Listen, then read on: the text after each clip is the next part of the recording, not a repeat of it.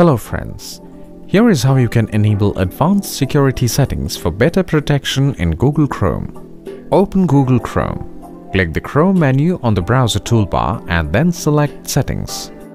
Scroll down and then click Show Advanced Settings. Scroll down again and go to Privacy section.